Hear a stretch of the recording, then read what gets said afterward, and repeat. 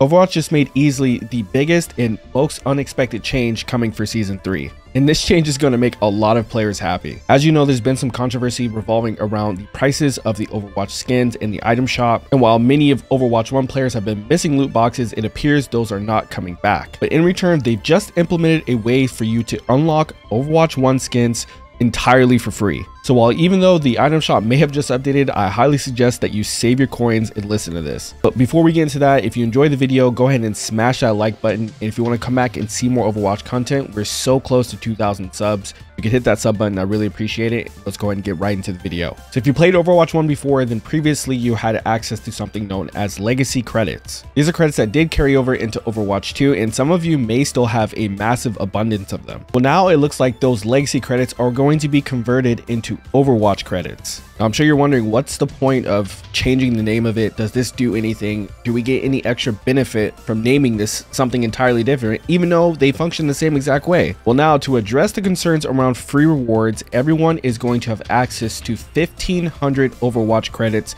through the free battle pass. They've heard your concerns about overall not feeling rewarded enough for playing, or feeling like you can't even unlock any skins without having it locked behind a paywall, even though you spent so much time playing the first Overwatch. Or maybe you're new and you just don't want to spend any money on the game, you don't feel like purchasing the battle pass, and maybe you just don't see any value in it. Well, now for anyone who completes the battle pass, the free battle pass, you're going to have access to 1,500 Overwatch credits. Now you may be wondering, what's the point of this? Is there any extra benefit to this?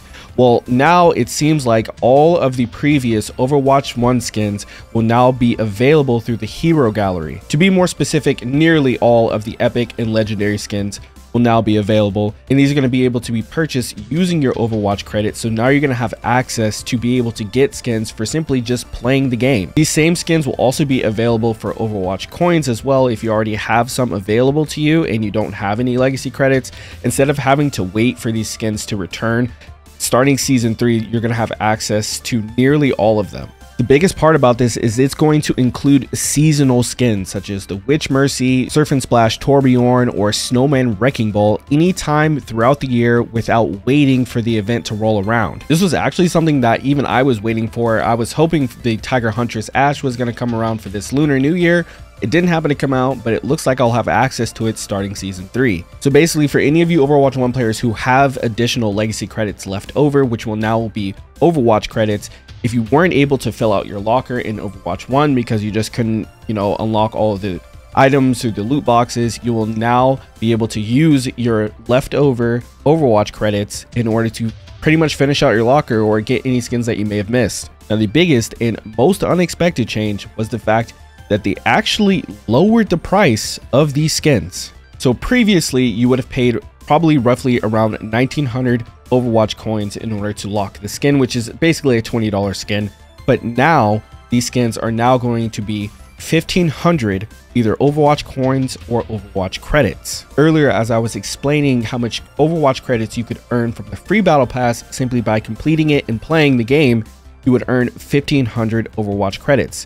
Well, that is exactly how much you need in order to unlock any legendary skin that was already previously in the game. Meaning you now have access to a free legendary skin every single season just by playing the game. And if you unlock the battle pass every 3 seasons, you'll have access for 2 at the end of the season. This is huge because instead of the loot boxes where you have to kind of hope for that 7.5% chance of getting the legendary in case you maybe didn't open enough loot boxes in order to get one, or maybe you didn't even get the opportunity to get the skin that you wanted for a hero that you play.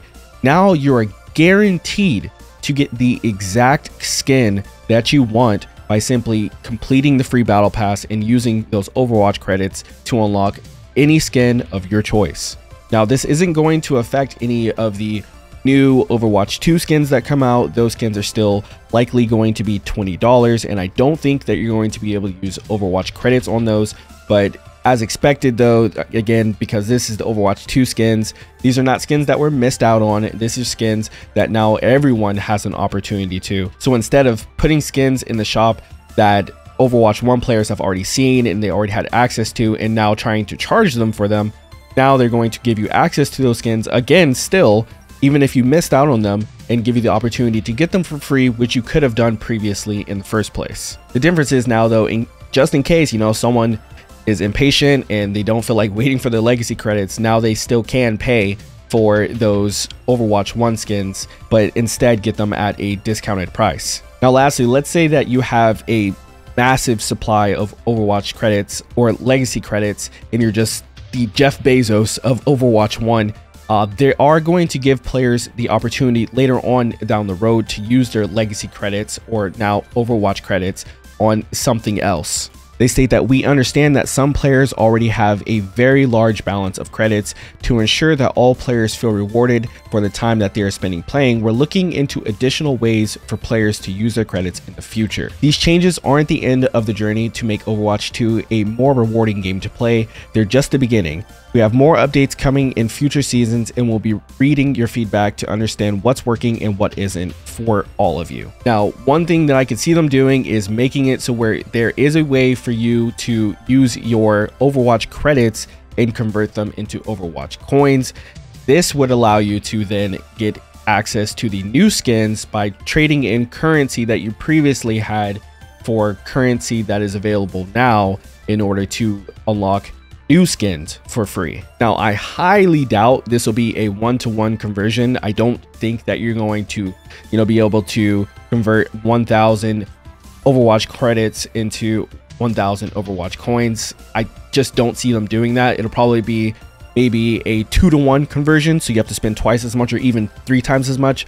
Overall, at the end of the day, those are credits that you got for free and you're getting brand new skins for free at the same time, so it still seems like a win-win situation to me. So to recap, every player is going to have access to 1,500 Overwatch credits just by playing the free battle pass.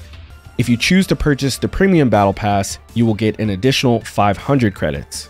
Nearly all of the previous Overwatch 1 skins will be available to purchase within the hero gallery. Not only that, they are also going to be lowering the cost of the legendary Overwatch 1 skins from 1,900 to 1,500. Overall, I think these are some massive changes and I'm sure many of you are going to agree with this, and honestly, you're probably pretty excited about it. I'm just happy to see that they are listening to the community and making changes for the better.